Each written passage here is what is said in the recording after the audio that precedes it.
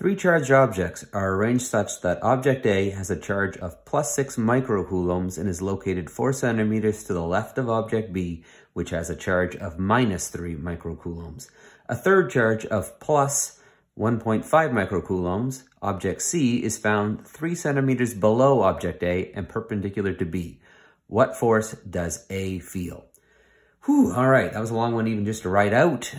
This is going to be our first 2-page video here, so we're at a real milestone.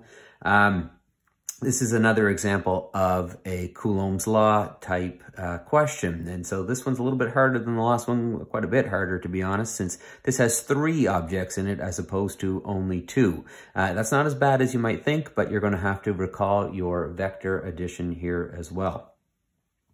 So let's recall what Coulomb's law is. How do we figure out these forces? Well, force is K Q1 Q2 all over R squared according to Coulomb.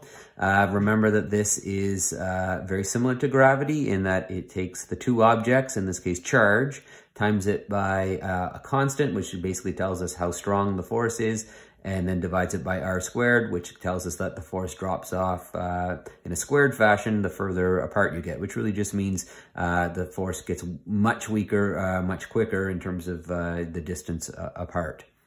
So that's Coulomb's law. Again, we'll recall that K is 9.0 times 10 to the +9 newtons meters squared per Coulomb squared. That is quite a big number, especially when we compare it to gravity. And this is why this force dominates most of your everyday life. I know you probably think you're more familiar with gravity because you throw things up and it falls back down and you stick to the floor and all those sort of things. And you think, well, this is much more esoteric, charges of coulombs and all this stuff. And you're right in that sense. But this is the force that actually keeps your atoms together. It's that keeps your molecules together. So basically why you don't fall apart, why you can, have all your pieces stick together is because of this force. It's the same force that when you rub a balloon on your head and then you're able to stick it to the wall, you've beaten gravity there already. And so it's much, much, much stronger than gravity. And this number here, this Coulomb's constant or the electrostatic constant, just tells us that. Much stronger than gravity. And then R squared, of course, is the distance between the 2 objects squared. Now, this question has 3 objects, not just 2. So we have 1 and 2, maybe A and B, but we don't have any place for an object C here. So what we're going to have to do is solve this problem twice. So let's take a look at the setup. We have object A, and it says it's 4 centimeters to the left of object B, which is a negative object, so I'm denoting it that way. We'll put that there. That's more than 4 centimeters, but that's okay. This is just a representation. And then it says 3 centimeters below, so a little bit closer, is object C. So that's the arrangement here. Now, what makes this more difficult than just a simple question when there's only 2 things is that there's 2 forces on A. So we could ask this question about object B or object C if we wanted to, with the exact same numbers up there. We'd just be saying, okay, well, how much force is A putting on B and how much force is C putting on B? In this case, though, we're asking about A, so we want to know what's the force that B is putting on A and what's the force that C is putting on A. So let's think about that for a second. A and B are opposites in that A is a positive charge, whereas B is a negative charge. And so if we recall about the rules of electrostatics, is that opposites attract. And so we know then that there will be some force this way on A from B. So we'll call that force FAB. So we know that B is sort of pulling it this way. You can think of this like a crate back in the force unit. Maybe you've done this where someone pushes or pulls to the east, and then we're going to look, there's going to be another force here where we have A and C both positive, and remember that positives repel, and so we know that there will be some force AC in that direction. And if you recall from your vector addition, that then we're going to need to make something that is in the middle here, which is what the force on A will actually feel. And if it's going to move, that's the direction it's going to go in. So how do we figure out how big the force on A from B is and how big the force on A from C is now that we have an idea about how they're, or what direction they're going to be pushing in? Well, this is where we will use Coulomb's law again. We will put in the charge of A and B and the distance between them, work out the force, and then that will give us this arrow. And then we will do the same thing for A and C. That will give us this arrow. And then we'll use vector addition and trigonometry to figure out the resultant force here, which is the overall. So again, you can think of this where we have to do a bit of math with Coulomb's law to get these force numbers, but this is the same as when you probably did some questions where someone pulls on a crate to the north and someone pushes on a crate to the east. What's the overall resultant force? That's all this becomes in the end. So this is the electrostatic part, but once we get those two arrows, it's just vector addition, as we've done many, many times already in this course. Okay, so page 2, exciting here. So let's solve this problem. So first off, we will find the force on A from B. So we know that's going to be attractive, so it's going to be moving this way. It's probably not a bad time to call this the positive x-axis and call this the y-axis, since we're going to need to explain where this purple arrow is pointing in the end. And so let's just list out what we have from the question. Now that the question's been erased, we still know K. That's given, or that's always going to be the case. We know that QA will be plus 6.0 microcoulombs. QB is going to be minus 3 microcoulombs. We know that object C is plus 1.5 microcoulombs. We know R for A and B, the distance between them is 4 centimeters. And we know the distance between A and C is 3 centimeters. So we can actually put those in if we want now.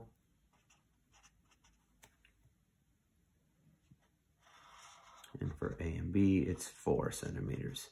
So which force is going to be bigger? That's a question you might want to ask yourself right now. So the way I've drawn my arrows, it's hard to tell. A is closer to C. It's 3 centimeters away, not much difference than 4 centimeters. But C is also quite a bit small. It's half the size. Anyway, it's a different sign, but half the size of B. So you might say, well, B is going to be much stronger then, since it's only a little bit further away, but it's got double the charge. But we'll see, because the 1 over R squared does mean that the distance apart makes a bigger difference than you sometimes think. So let's solve for A and B here. So we know this will be A moving that way. And so FAB will be, we're finding this arrow here, this polar push in this direction. So FAB is KQA, QB, and again, the order does not matter of those two things. I'm doing it because B follows A, so why not A first? All over R squared for the distance between them. So note that C we're completely ignoring here for now. 9.0 times 10 to the 9 Newton meter squared per Coulomb squared times, oh, wait, we have a problem. Can I use plus 6 microcoulombs? No, I cannot. If you notice in the K units here, it's in coulombs and in meters here, Coulomb squared and meter squared. So centimeters and microcoulombs won't do. So if you're not familiar with micro, it means millionth. So what this really is plus 6 times 10 to the minus 6 coulombs, which means this is minus 3 times 10 to the minus 6 coulombs. This is something you'd have to look up or just become familiar with. It's like milli, only it's a millionth times 10 to the 6. So we need these in coulombs because our K is in that. We could write K a different way, but we don't. We usually write it this way. And so we want our distances to be in meters, and we want our charges to be in Coulomb. So we recall that centimeters 100th, so 4.0 times 10 to the minus 2 meters, and 3.0 times 10 to the minus 2 meters. Now we're ready to really put these in. So just be careful with that, right? These things must be in coulombs and these things must be in meters because of the way K is expressed. So if we're going to use 9 times 10 to the minus 9 Newton meters squared per Coulomb squared, we must have coulombs and meters in our equation. So Q1 was plus 6 times 10 to the minus 6 coulombs, times B is minus 3 times 10 to the minus 6 coulombs, all divided by, in this case, we're only looking at the AB, 4.0 times 10 to the minus 2 meters, and we're going to square that whole thing. So note here that we have positive, and a negative here, which means we're going to get a negative number on top divided by a positive number, which means our force in the end should be negative. And remember from the last example that when you get a negative force, it means that it's attractive, meaning that A is going to go towards B. So a negative answer will mean in this positive X direction here, the way we've defined X this way. So if we do the math on top, 9 times 10 to the 9 times positive 6.0 times 10 to the minus 6, times negative 3, I get on top negative 0.162 Newton meters squared. And where that comes from is that cancels one of them, that cancels the other. And so there's my Newton meters squared, and I'm going to get meters squared here on the bottom. And so 4.0 times 10 to the minus 2 is, square that is 1.6. times 10 to the minus 3 meters squared. That cancels, We're left with newtons, which is what we want for a force. And I get minus 101 newtons. Minus 101 newtons. So around 100 newtons. Again, the minus the negative sign here only means that it's going towards B. It's giving us a clue as to whether this is attractive or repulsive. It doesn't mean anything else beyond that. So now we know the size of this arrow, and I will only write its size. We already have the arrow pointing that way. It's 101 newtons. And so that is trying to pull this charge this way, but we need to find the force from C, which, because these are both positive, will be repulsive. So we do the exact same thing. We go through all this math again, and that's the tedious part of this. But once you practice enough, this becomes quite straightforward. So we take our K again, KQA again, because A is the one we're concerned with. We're asked about the force on A. We could easily do B and C if we wanted to know the force there, but we're not asked about it, so we're not going to bother. This time we're going to do QC all over the distance between those two charges. And again, the question is just whatever you're being asked for. We could have asked for the force on B, so that would have meant A is pulling it this way and C is pulling it that way. A little more complicated, but the same idea. So 9.0 times 10 to the 9 Newton meters squared Coulomb squared times plus 6 times 10 to the minus 6 coulombs times, in this case, positive 1.5 times 10 to the minus 6 coulombs. I'll move my left hand. All over now, not 4, but 3 times 10 to the minus 2 meters, and we'll square all that. So same idea with the units canceling. We get on top, this times this gives me 0.081 Newton meters squared, and 3.0 times 10 to the minus 2 is 9.0 times 10 to the minus 4 meters squared, cancel. And we're left with a positive number now, but remember, positive just means repulsive, of 90 newtons. So those were pretty close in terms of their size.